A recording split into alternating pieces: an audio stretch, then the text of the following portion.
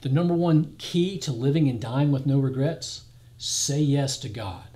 And one of my favorites, you've heard me mention him before, Cardinal Nguyen Tuan from Vietnam, said something like this. He said, he was speaking to Jesus and he said, Lord, even if I had chosen another way, a different path, one that seemed more alluring, one that seemed more attractive, in the end it would have been futile, because in the end you would not have been there.